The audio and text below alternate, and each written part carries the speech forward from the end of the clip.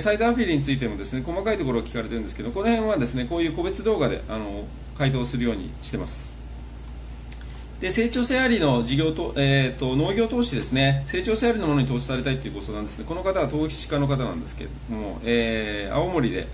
農場を持たれている方ですね。で、やはり農業の投資、僕の場合はファンド法人作ってやってます。で、日本法人と韓国法人ですね、ファンド法人をちゃんと作ってやってます。で、300万円から投資したいという方も結構いる。中小企業の方なんかね、やっぱり自由になるお金があって、会社でちゃんと利益が出てれば、それ日本の税金で持ってかれたくないと、合法的にちゃんと節税したいということで、こっちの方に、で日本の節税ってですね、今保険っていうのがトレンドなんですよね。保険に回すとか、例えばですね、年間に3000万円とか保険に回して節税してるってすごいもったいないですよね。保険ってもう要は見えないものに対してで、将来その懸念事項が起きなければ